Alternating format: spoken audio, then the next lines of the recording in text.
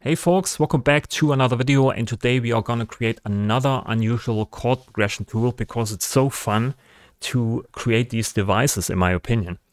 But first I want to show you this here, Polarity Ultra Chord. I made this almost 7 years ago in Bitwig Studio 2.0, and back then Bitwig Studio introduced here the modulation system with all these fancy modulators, and I thought back then, maybe let's create a chord progression tool with this.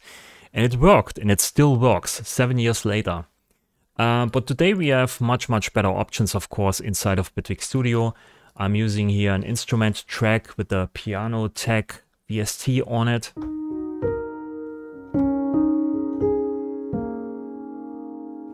So nothing special. And we want to use here the note grid. So let's create this here.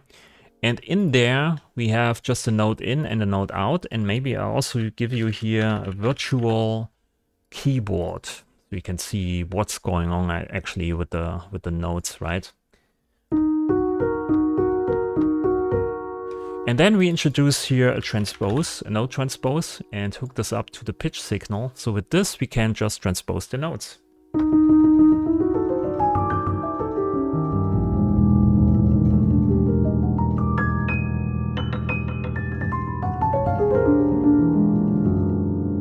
Okay, so then we can use a pitch quantizer here, hook this up to the transpose, and now we can input here our desired scale. I'm using a D sharp minor without the B.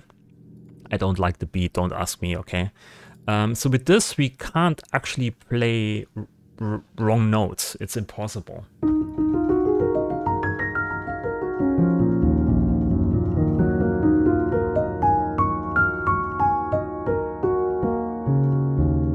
I'm just playing one note on the keyboard just by modulating this. It sounds nice because you just go up and down the scale. Pretty easy. So then we can, let's delete this here. We can also use now voice stacking here and say 3 voices or 3 stacks, okay? So now we play actually 3 notes, but with the same pitch.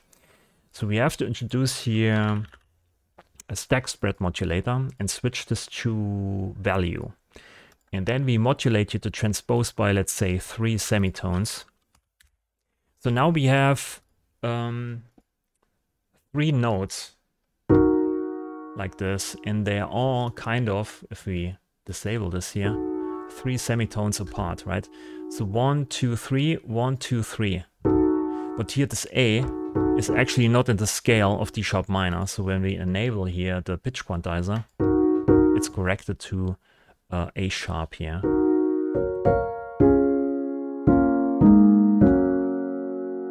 So all these chords you create with this modulation now are in the scale of D sharp minor, no matter what you do. You can also do here A minor or C major.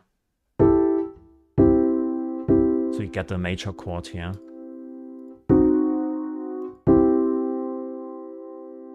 I hope this is clear. Okay, let's go back here to D sharp minor. So we can also increase here the stacking to 4, so we have more notes.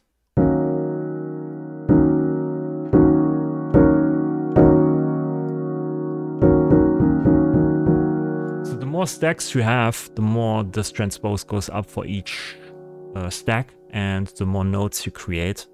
And all these notes are more or less 3 semitones apart. Of course, we modulate this here by 3. Very easy, right? We can also modulate this by 7. So each note is now a fifth apart.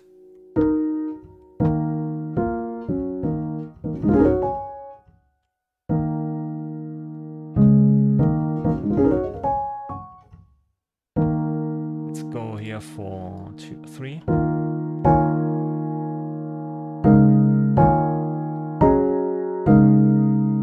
It becomes kind of jazzy. The problem here is when you increase the voice stacking, of course, you go higher and higher in octaves, and sometimes you reach the top, the highest octave, right? So we have to wrap it again.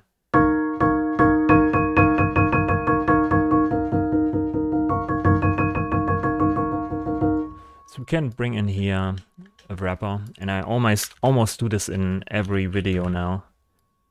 So I don't explain it. Multiply, divide in a constant.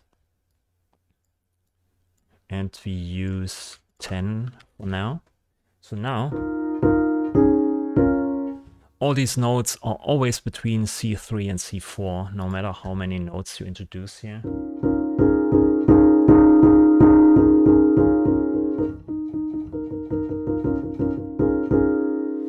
And maybe you can extend this to, let's say, 2 octaves. So you go for 5. So now everything is here between C3 and C5.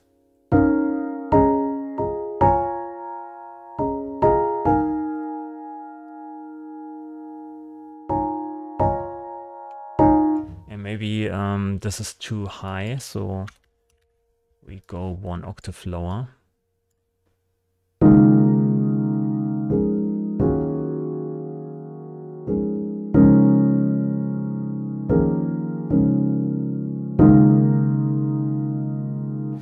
And we modulate this here by, we have 7.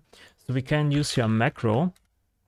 And we use this macro to actually modulate the modulation strength of this modulator by just using this here and then click here. And then you can change the amount. So all the way up, we have then 7 semitones. And when we pull this down, we have here 0, as you can see it, right? So we can kind of switch between 3 semitones, 2 semitones, 5 semitones between each notes, and we can spread these notes apart.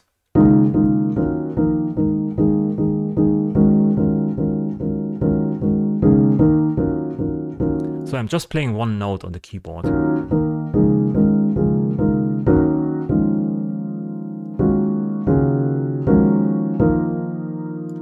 We have here 7 stacks, so 7 notes we are generating. So with this we get already a nice variety of chord shapes and chords in general. They are all diatonic, of course, so it's maybe a bit boring, but you can still get out a lot of different sounds and progressions with this. So we duplicate here our output. And here we want to create a bass note, so we use a different channel just to have a small difference there, or distinction. And we want to use the pitch signal here coming out of the pitch quantizer, not the wrapper, because we don't want to wrap the bass note here. And we use also an octaver here, and we pull this down maybe 1 octave.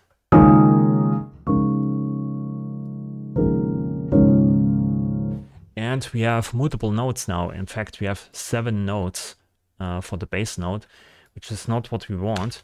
So we use a voice talk here and hook this up to the gate. And here we disable all the voices except the first one, which is the bass note, which is the lowest stack, which is the root note. You can see here the red one is the bass.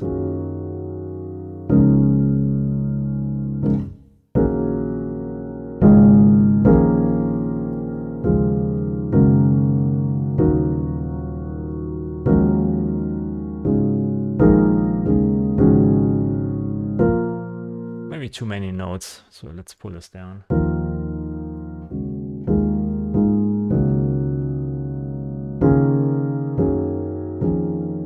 And then you can play around and maybe find some interesting chords you like.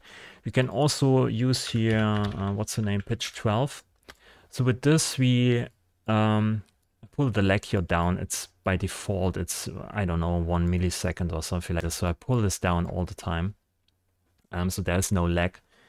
Then we have here access to all the notes in an octave, and then we can modulate something with this. So let's say I play this note here, and I want to change this. Maybe I disable here per voice. Also this here per voice is off. Okay. So here with this note, I want to reduce maybe how far apart these notes are. So I want to have a different chord shape. Until I find a sound that I like.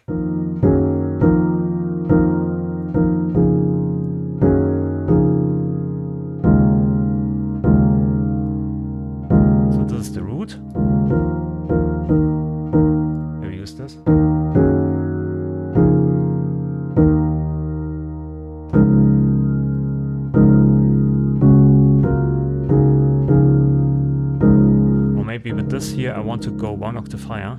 Ah, it's maybe not so good.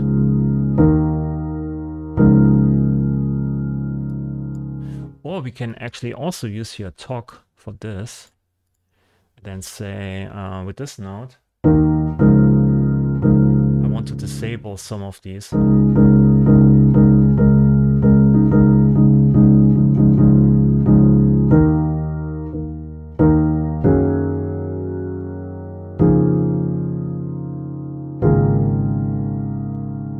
This one here.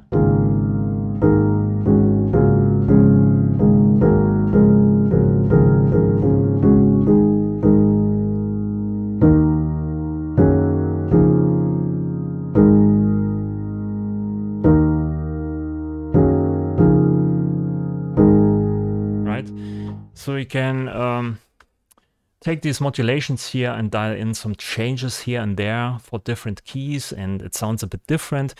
And you always get nice, interesting chord progressions, and all of them are diatonic and fit to your key, right? So it's yeah, boring and easy at the same time, more or less. We also can do the same trick I showed you in an earlier video here. Where we use, instead of a dynamic pitch, we use one static pitch here. And we maybe also want to use here only the bass note, or the bass, or just one stack actually. And this one plays here the root of our key. Maybe higher.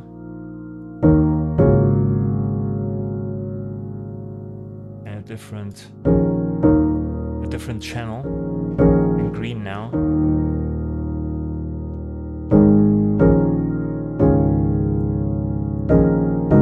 But this is the root, sorry.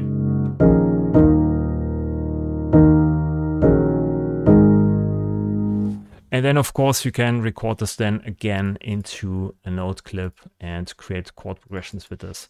I put here this this preset in the description below, so you can download it if you want to. It's actually not complicated, but it's so fun to play around with these transposings in here and modulations and spreading out notes in fifths or in thirds or in, I don't know, in fourths, and then come up with something that sounds interesting, and then add some modulation here on top for different notes, different keys, different modulations. And you get interesting chord progressions sometimes, not always, but sometimes. That's it for this video. Thanks for watching. See you next time, and leave a like if you liked the video, and subscribe to the channel, of course. Bye.